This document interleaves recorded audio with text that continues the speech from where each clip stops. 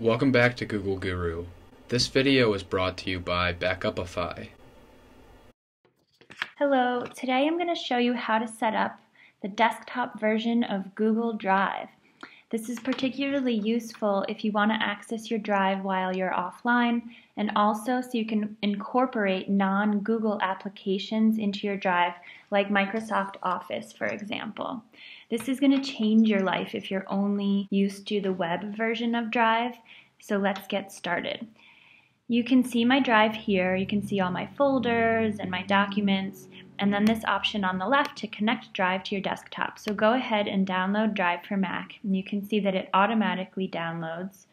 And once it's done, open that and just wait for it to finish opening. And once that's done, you're going to want to click on Drive, slide it into the Applications folder, then open the Applications folder, and you'll see it copying. And once it's completed, open Google Drive itself.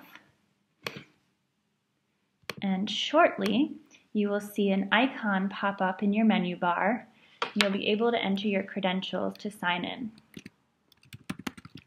So sign in, then hit Next and start to sync. Your Google Drive folder will start to populate with your documents, but you can click on the icon up top, go to Preferences, and just ensure that everything's set up as you'd like it. So the default is to sync all of your folders, but you can also check only sync some folders to this computer and click the ones that you're interested in.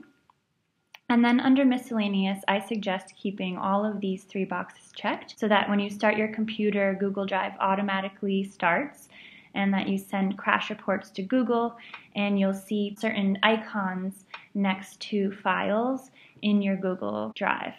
So after you apply changes, your Google Drive will be ready to use.